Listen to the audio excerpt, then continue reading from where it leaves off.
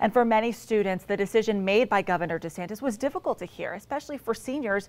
They told us it's devastating, with not even just graduation affected, but also things like prom and the chance to say goodbye to their friends and teachers. Seniors are overwhelmed.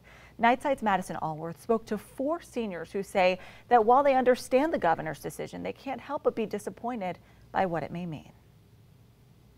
Like that, I just wish that we knew, like, this is going to be your last day, like, say your goodbyes. High school seniors say they weren't surprised that Governor DeSantis extended distance learning to keep students safe from coronavirus, but they were still disappointed.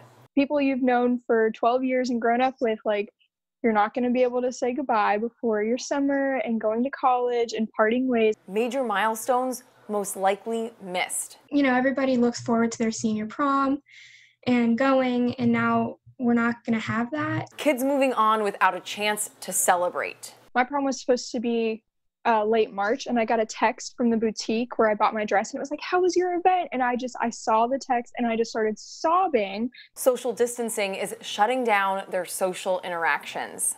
It's been hard trying to keep contact with all your friends. It's like, they're there for you, but they're also just as sad as you, so no one's really making like a great effort. It's just kind of like trying to cope with what's going on. But still hoping to get a diploma in person.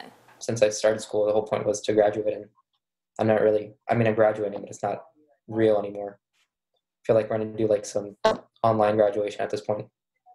I'm going to have to print out my own diploma, which, I don't know, that kind of makes the 13 years I've been doing school kind of seem pointless.